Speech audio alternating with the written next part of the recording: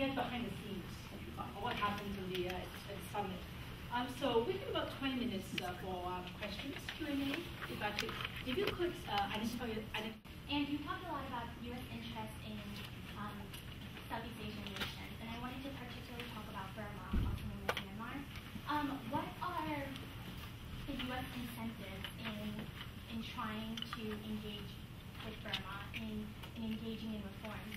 I know that Burma is a country with lots of natural resources, gas, timber, gems, but aside from that, I also think it could possibly be because of its strategic location. You know, like you said, it's a country in between two superpowers, China and India. So do you think that, can you talk a little bit about why the U.S. might be so interested in reforms with Burma? A colleague of her from the Cambodian service at VOA. Sobat Sun from the VOA Cambodian service. I had a question. Since Cambodia is the chair of ASEAN this year, what do you, besides the headaches, I think, what agendas what does Indonesia think that Indonesia started last year, initiatives that Indonesia started last year that Indonesia would like to see the future chairs, especially Cambodia this year, as well as future chair of ASEAN, continue? And if I could have like a half a question related to that, Indonesia pushed a lot on the human rights front, including the ASEAN Intergovernmental Human Rights Commission. Now, given the rotating nature of ASEAN chair, is Indonesia concerned that the level of upholding and the mission of that particular commission is going to be realized? My name is George Gorman. I'm a student here, a master's student at American University, and also working at the CSIS, as we've met before. And I was just wondering quickly, what steps could be made to improve the conditions for FDI investment, seeing that Indonesia is becoming more of a focus, more of a center for FDI investment in ASEAN. What steps could be made by the United States and by Indonesia to make this process easier to increase inflows of FDI? Good. Well, look, I'm not an expert on America's policy on Myanmar, but I think the U.S. policy shift on Myanmar is a useful one, and in fact, look, when it comes to Myanmar, there's always this question: what is the right thing to do? Is it engagement or sanction? You know, and for ASEAN, it's always been engagement, and we realize that it has its limitations, and other countries may have a different view. But for some reason, history interfered in Myanmar, even after elections that some say was that were criticized by some. We were blessed by the fact that the new government that resulted from that elections actually were quite serious in promoting reforms. And it's very important that the reformers, look, in any democratic transition, you always have reformers and those who still favor the status quo, right? And you always will have a tussle between the two. And I think it's very important whatever ASEAN does and whatever America does and others does helps to first advance Myanmar's democratic transition, and secondly helps to solidify the win for the reformers to move on. Right? It's important for us when we had our democratic transitions. We had big tussle between those who favored reform and those who favored the old status quo. But in the last 12 years, those who favored reform really took off. And the international environment made it very easy for them to take off.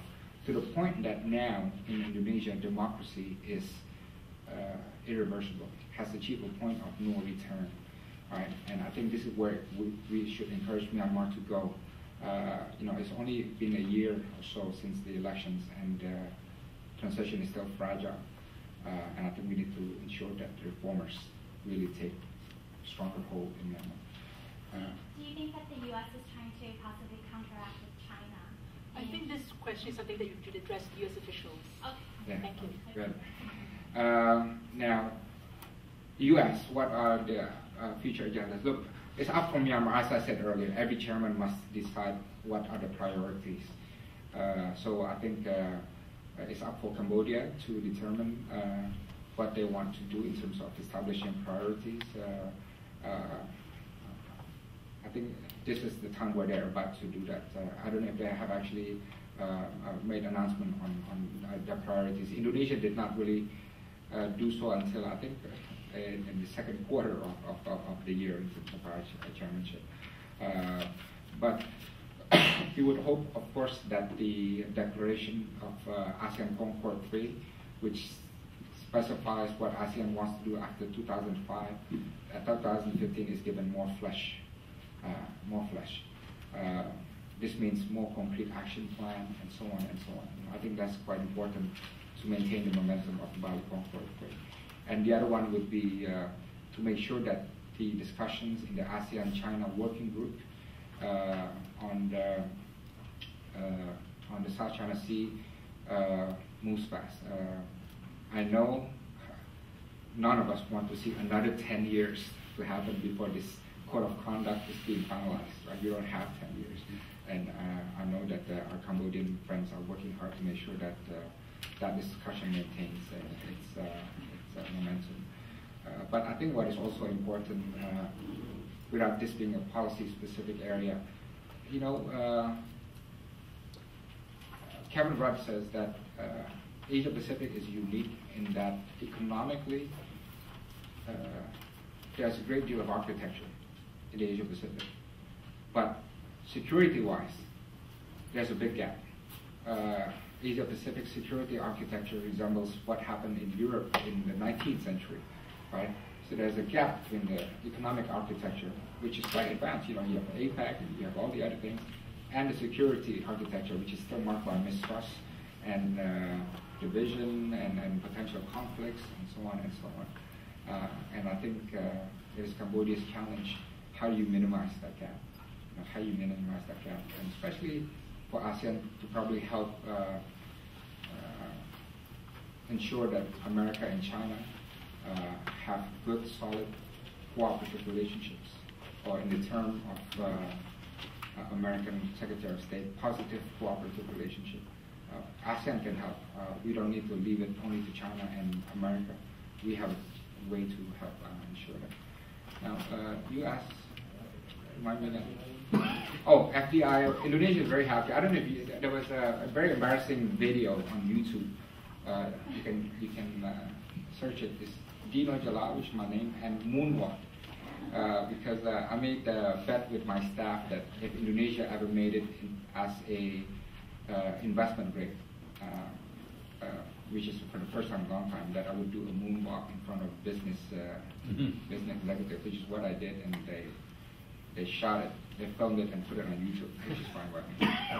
So, but there's a lot of opportunities in Indonesia. We don't consider ourselves a third world country anymore. I never really liked that term, third world country, because it presumes that in the train there's a first class passenger, second class passenger, and a third class passenger, and we're a third class passenger. Now we call ourselves emerging economies. Indonesia has the largest middle class in Southeast Asia. We have the largest economy in Southeast Asia, and we're the third highest growth in Asia, and we are a member of G20 now. So Indonesia's economic landscape is changing, and 50% of our population is below the age of 29. So we have very young population and connected. We have the second Facebook users in the world, and third largest for Twitter users.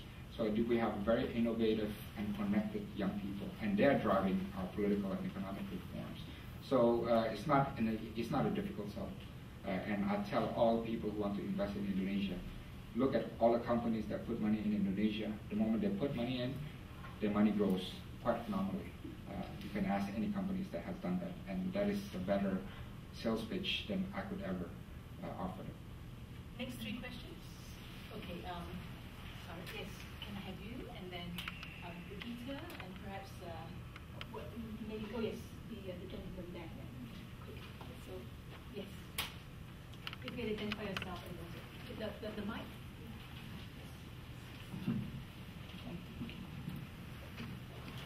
Hello, good afternoon. My name is Santi. I graduated from American University last December from Development Management Program.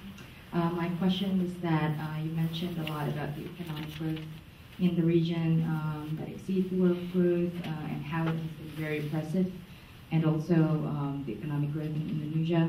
But also at the same time, the social gap has also been widening between the urban or the rural areas and a lot of other social issues. So what are the concrete and actionable steps that either ASEAN or even Indonesian government is taking or even planning to take in the future to tackle these social issues such as inequality? Thank you.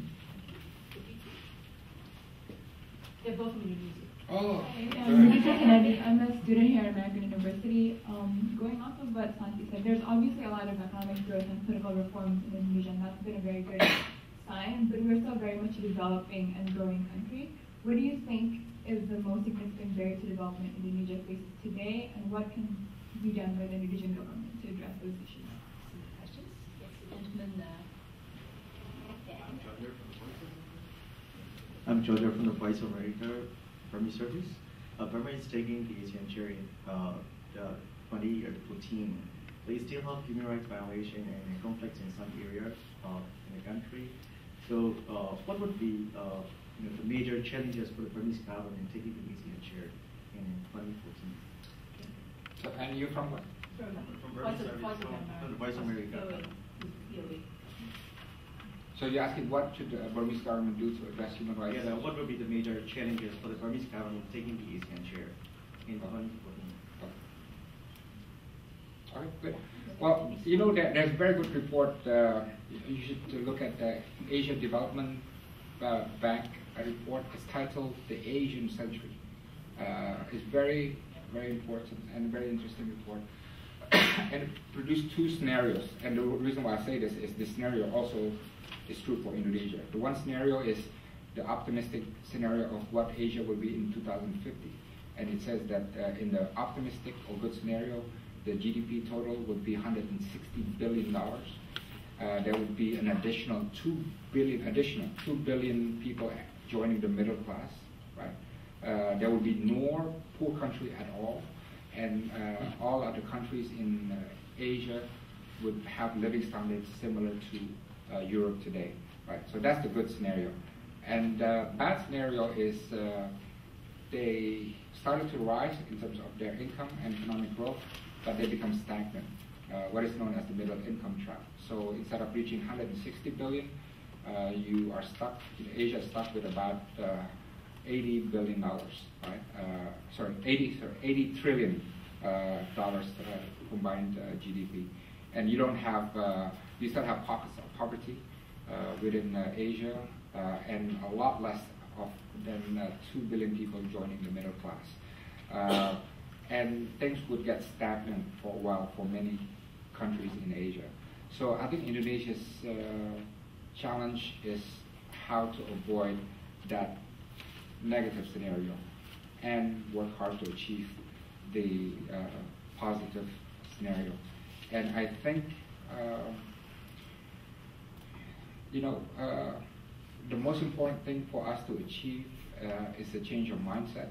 You know, if you ask me what is the most important thing that happened to China in 1976 and afterwards, and in India 1990 afterwards, people would say it's the explosion of this trade and investment, policy openness, great statistics. You know, China's economy doubled between 1978 and 1988, doubled again 88 to 98. And according to Jim O'Neill, China's economy between 2001 until now quadrupled, which means China produced 3 Chinas in the last decade or so, right? Now, but if you ask me what happened, it's not the numbers that were exploding, it's the mindset. You know, China became like that because their mindset changed. India became like that because the mindset changed. And for Indonesia to fulfill our optimistic projection of becoming the top 10 world economies in the coming decades, you can't reach it with the present mindset. I'll tell you now, being a member of the young generation, you gotta have a mindset that seeks to embrace change even more rather than resisting it. You have to love globalization rather than be afraid of it.